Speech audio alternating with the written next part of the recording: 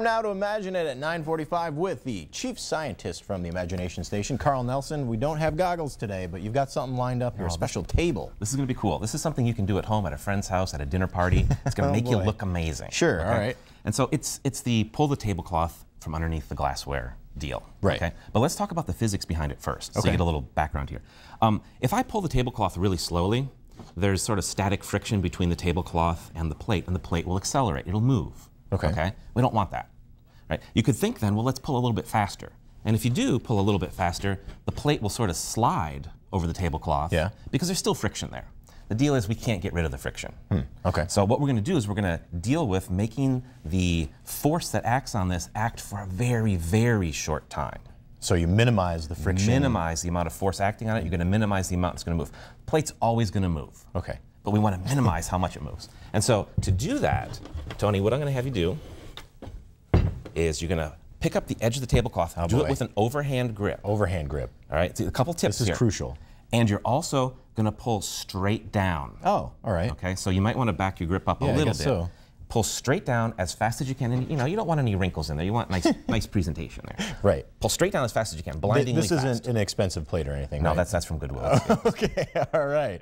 3, 2. All right. The plate is still standing. That was excellent. That was excellent. Now we're going to take it up another level here. All right. Okay. So go ahead and put your tablecloth down.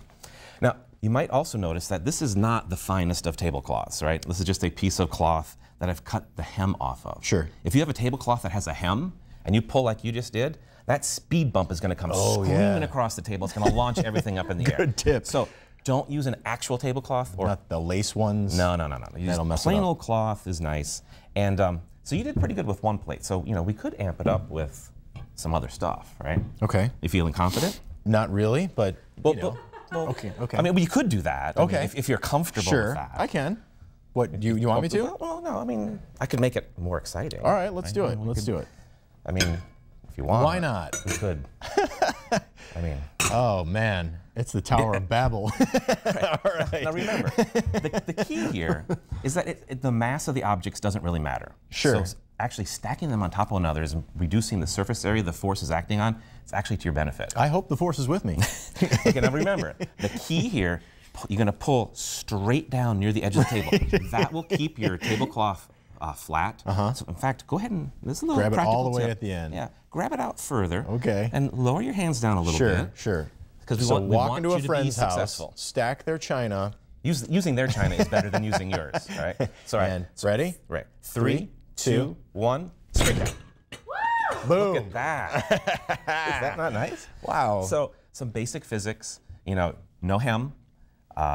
Stack the stuff up if you want. You can even add a little bit of water. I didn't bring the water today. I wasn't quite sure how you'd perform. Hey, but that was excellent. I do say so myself. And you have one here too. Why don't you give us a little show? I could. Carl Nelson. I've never done it with 2 plates here. Let's see. All right. So 3, 2, 1. Oh, hey, I've topped the scientist. You actually did much better. Nice work. Excellent. Well, hey, if you want to see Carl and all of his technical wizardry, you can make yourself head down to the Imagination Station. The hours are on your screen there, and it is open tomorrow from noon to 5. Today, open as well from 10 to 5. Is there anything special happening right now? We still have Sesame Street the Body. So come down and check that out. And of course, today is Saturday, so Lucas County residents 12 and under get in free. Excellent. All right, Carl, always a pleasure. And you can always take these ideas with you, hit the road, and maybe you won't be invited back over to your friend's house again. But thanks again. We'll have you back next week. Thank you. That was Imagine It. Now we're turning it over to Dave in sports.